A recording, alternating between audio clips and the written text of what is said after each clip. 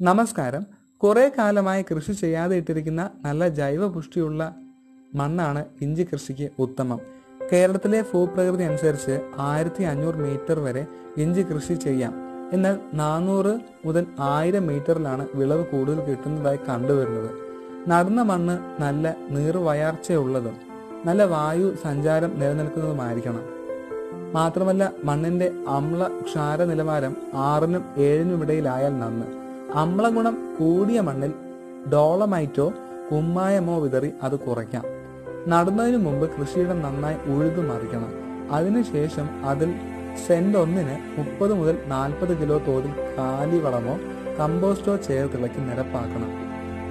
അങ്ങനെ വളം ചേർത്ത് നിരപ്പാക്കിയ നിലത്ത് ഒരടി ഉയരത്തിൽ തടം കോരിയെടുക്കാം. നീളത്തിലോ കുറുകയോ ചാലെടുത്താണ് കിഴങ്ങുകൾ നടേണ്ടത്.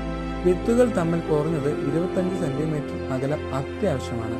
വേനൽ മഴ കിട്ടി സാധാരണയായി ഏപ്രിൽ മാസത്തിലെ ആദ്യ വാരങ്ങളിലാണ് ഇഞ്ചി നടാറ്. വളർച്ചയുടെ ആദ്യ കാലങ്ങളിൽ ചാറൽ മഴ നല്ലതാണ്. വരിയും നിരയുമായാണ് തടങ്ങൾ എടുക്കേണ്ടത്. തടങ്ങൾ തമ്മിൽ കുറഞ്ഞത് 1/4 മീറ്റർ അകലവും തടത്തിന്റെ ഉയർച്ച കുറഞ്ഞത് 1/4 മീറ്ററെങ്കിലും ഉണ്ടായിരിക്കണം. ചരിഞ്ഞ സ്ഥലങ്ങളിലാണ് കൃഷി ഇറക്കുന്നതെങ്കിൽ 30 സെന്റിമീറ്റർ അകലത്തിൽ തടമെടുക്കാം. ഇവിടങ്ങളിൽ താഴ്ചയുള്ള തടങ്ങളെടുത്താകണം നടുന്നത്. വിളവെടുക്കുന്ന കിഴങ്ങുകൾ തന്നെയാണ് നടീൽ വസ്തുക്കളായി ഉപയോഗിക്കാറ്. നന്നായി മൂപ്പെത്തിയതും എന്നാൽ രോഗകീടബാധ തീരെയില്ലാത്തതുമായ ഇഞ്ചി വിത്തായിട്ട് മാറ്റിവെക്കാം. ഇങ്ങനെ മാറ്റുന്നത് വിളവെടുക്കുന്നതിന് മുമ്പ് ഡിസംബർ-നവംബർ മാസങ്ങളിൽ തന്നെ അടയാളപ്പെടുത്തി വെക്കണം. ജനുവരി അവസാനത്തോടെ വിളവെടുത്ത് സൂക്ഷിക്കണം. തണുപ്പുള്ള ഷെഡിൽ കുഴിയുണ്ടാക്കി സൂക്ഷിക്കുന്ന രീതിയാണ് നല്ലത്. ഇങ്ങനെ തരം തിരിച്ചെടുക്കുന്ന വിത്തുകൾ കുമിൾ നാശിനിയിലോ കീടനാശിനിയിലോ മുക്കിയെടുത്ത് സൂക്ഷിച്ചാൽ കേടാകാതെ ഇരിക്കും. ലായനിയിൽ മുക്കിയെടുത്ത് വെള്ളം വാർത്തതിനു ശേഷം തണലത്ത് ഉണക്കിയെടുത്ത് കുഴികളിൽ ഈർച്ചപ്പൊടിയോ മണലോ നിരത്തി അതിനു മുകളിൽ പരത്തി അതിനു മുകളിൽ പാണനില കൊണ്ട് മൂടിയിടുന്നത് ഇഞ്ചി ചുരുങ്ങി പോകാതിരിക്കാനും കീടങ്ങൾ ആക്രമിക്കാതിരിക്കാനും നല്ലതാണ്. വിത്തിനങ്ങൾക്കായി നമ്മൾ നാടൻ വയനാടൻ വൈവിധ്യങ്ങളെ തന്നെയാണ് ആശ്രയിക്കാറ്. കാർഷിക സർവകലാശാലകൾ വളർത്തിയെടുത്ത മികച്ച സങ്കര ഇനങ്ങളുടെ അഭാവം തന്നെയാണ് ഇതിന് കാരണം. Kozhikode Indian institute of spices research വികസിപ്പിച്ചെടുത്ത വരദ, രജത, മഹിമ എന്നിവ ചുക്ക് നിർമ്മാണത്തിന് ഉപയോഗിക്കാവുന്ന മുന്തിയ ഇനങ്ങളാണ്.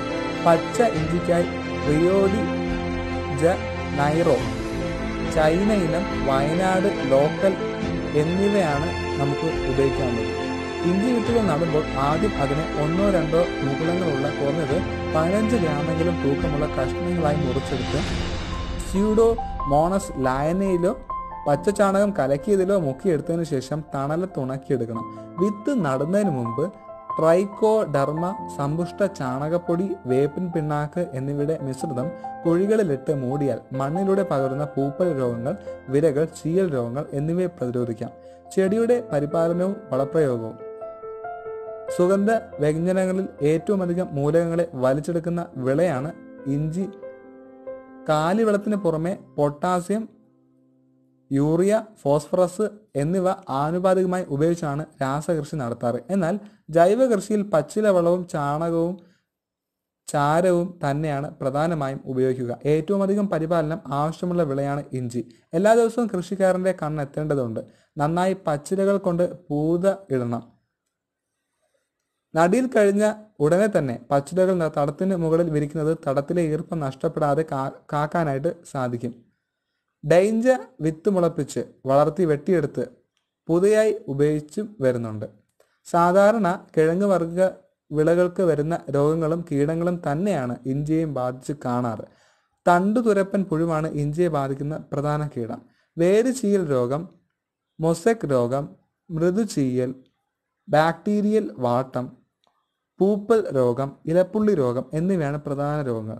മണ്ണിൽ വസിക്കുന്ന രോഗാണുക്കൾ പടർത്തുന്ന രോഗങ്ങളാണ് ബാക്ടീരിയൽ വാട്ടം, മൃദുചീയൽ എന്നിവ. ഇത്രയുമാണ് ഇഞ്ചിയെ ബാധിക്കുന്ന പ്രധാനപ്പെട്ട രോഗവും കീടവും. നിങ്ങൾക്ക് ഈ വീഡിയോ ഇഷ്ടമായെങ്കിൽ ലൈക്ക് ചെയ്യുക, ഷെയർ ചെയ്യുക, കമൻറ്റ് ചെയ്യുക, സബ്സ്ക്രൈബ് ചെയ്യുക. Bye bye.